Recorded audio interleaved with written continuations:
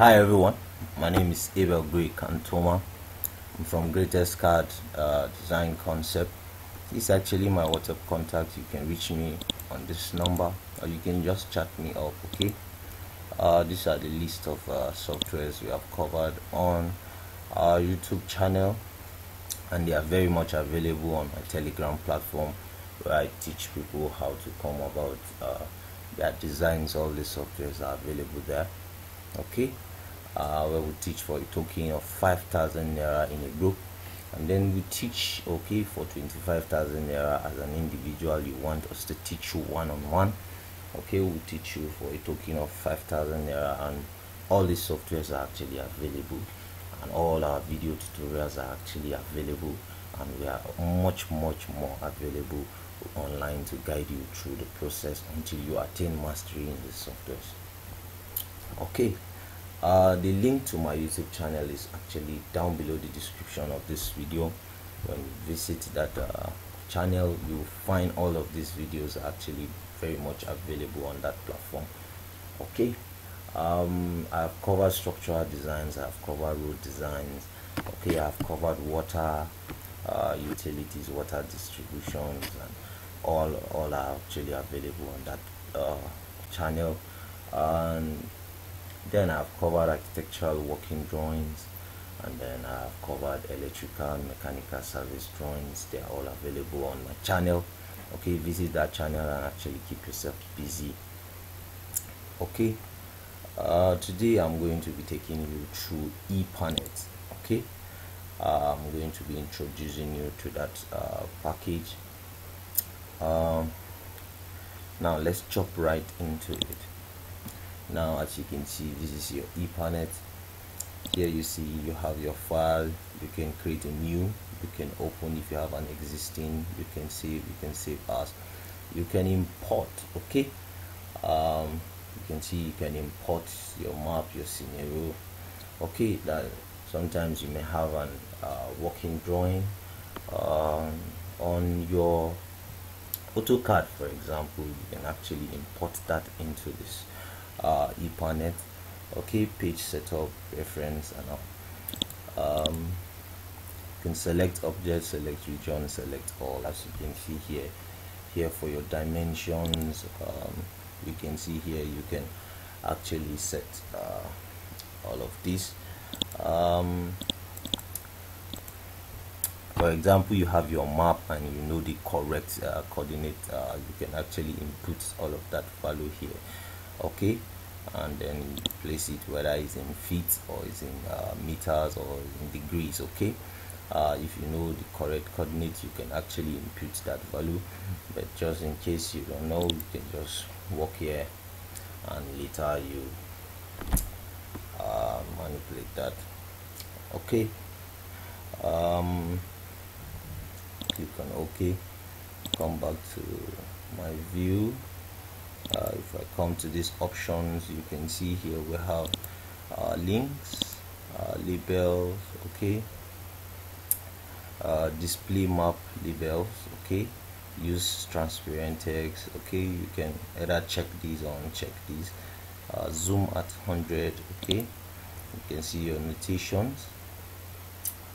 You can display all of this if you want it, okay. Once you click on this, it's going to display. You display all your notes. I'm going to take you through that process right now, okay. You can display the links, values, okay.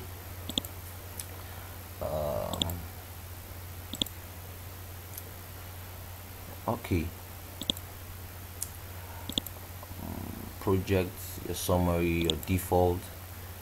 Here you can see your junctions, your reservoirs, your tanks, your pipes, your pumps, valves, patterns, curves, okay. Here you can see the ID prefix. I can decide to make my ID to be J, maybe -1, for example, okay. I can actually make it that way, and my increment is 1, okay.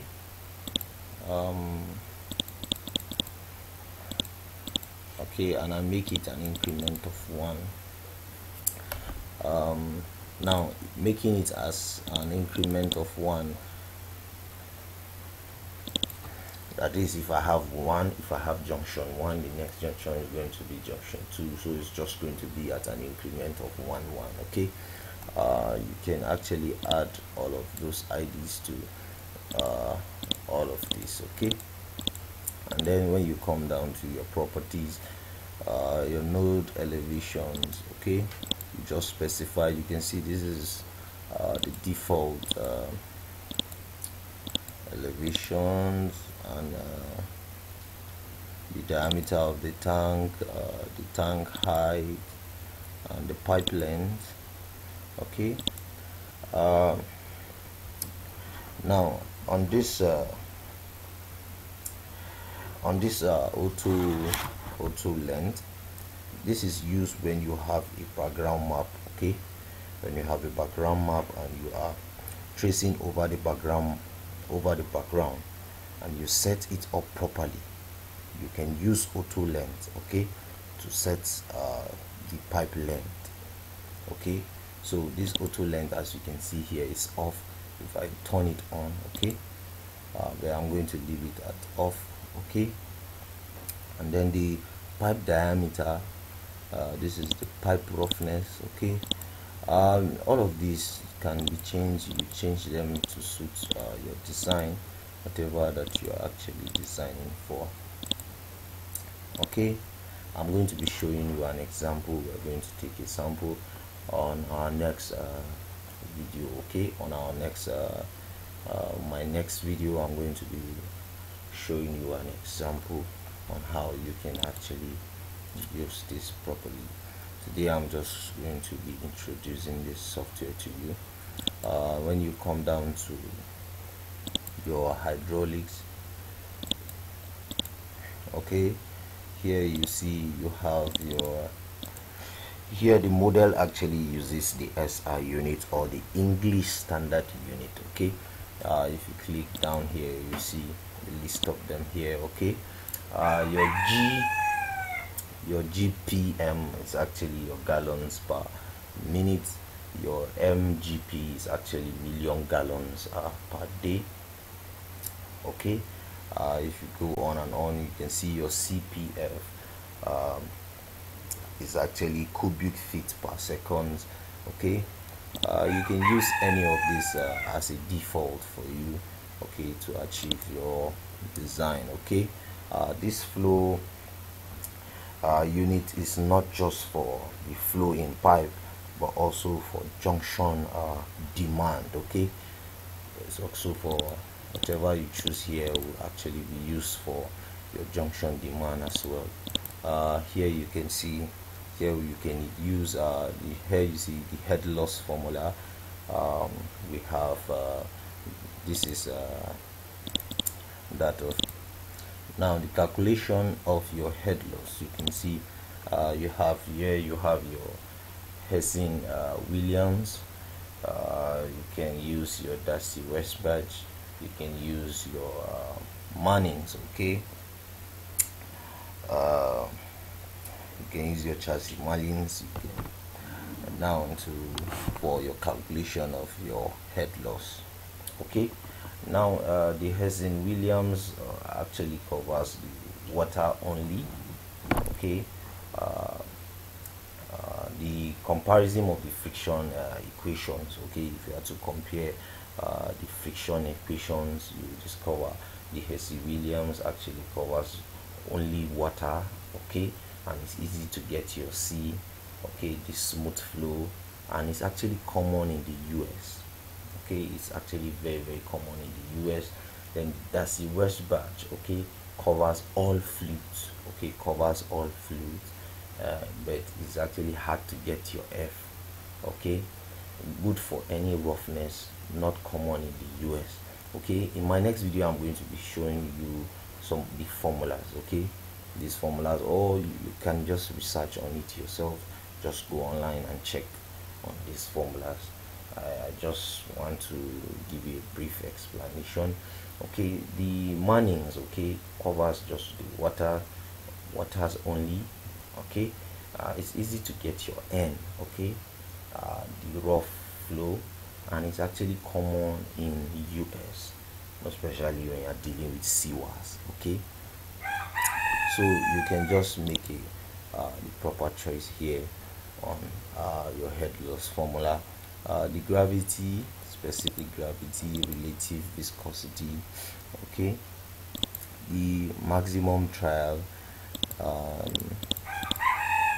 Here in my more advanced tutorial, I'm going to be showing you what you can actually do with your demand multiplier, your emitter, EPAnet, exponent, status report, and check frequency.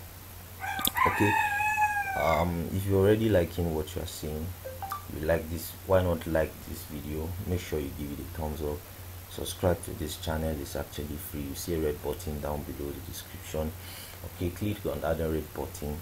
Okay, click on the bell icon so as to always get a notification whenever I post videos.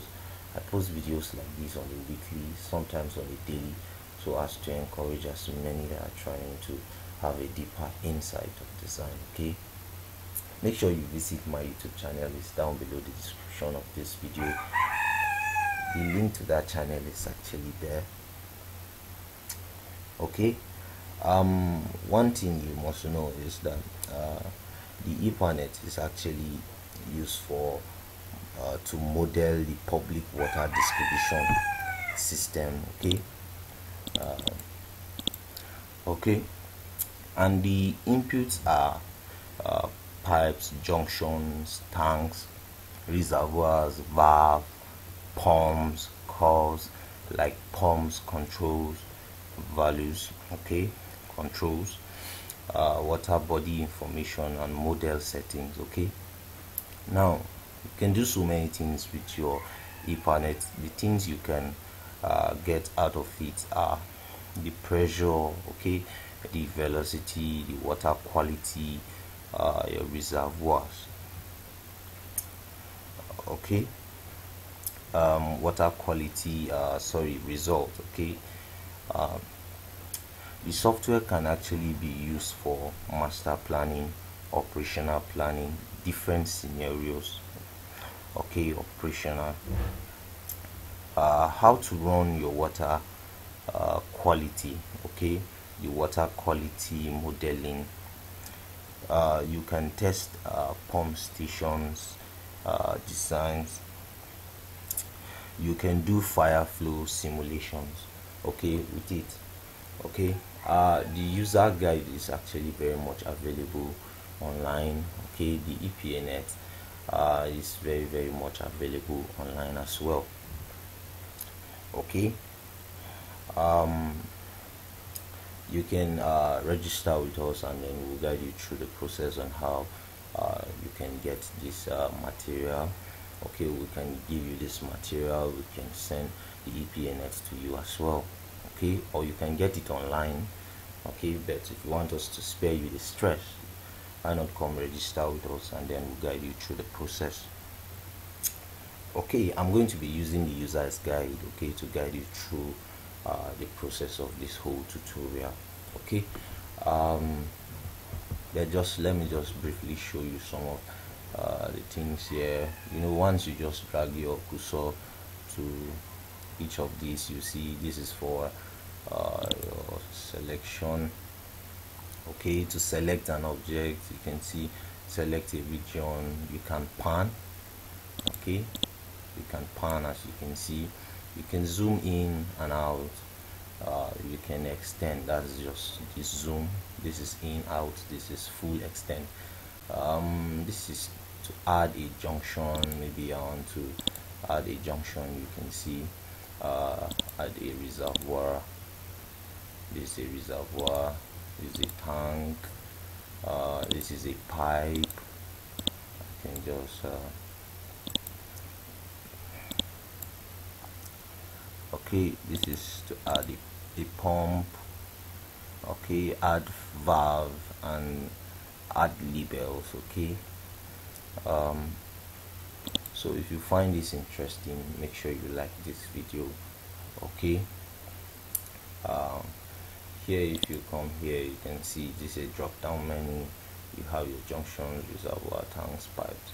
And then I'm going to stop here on this video. Make sure you stay safe and make sure you stay blessed. Okay, watch out for my next video where I'm going to be guiding you through on how to design, okay, using your EPAnet.